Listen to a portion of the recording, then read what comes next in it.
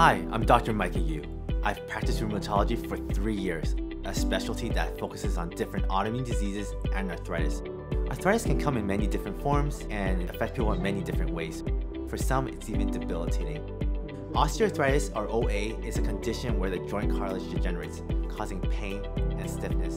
Discomfort can be a daily reality, so it's really important for people with OA to manage the pain so they can start to feel better. One thing is generally consistent among my patients. Their OA is at its peak in the morning. That's because their joints are stiff from sleeping all night. I definitely want people to know that feeling better is possible through a combination of proper exercise, nutrition, and over-the-counter remedies. People with osteoarthritis can get up on the right side of the bed. For my patients with osteoarthritis, I do recommend Voltaren Arthritis Pain Gel. It's an over-the-counter, non-steroidal, anti-inflammatory pain gel that targets pain at the site, delivering powerful arthritis pain relief. And what I love about it is that it's a great, effective alternative to pills.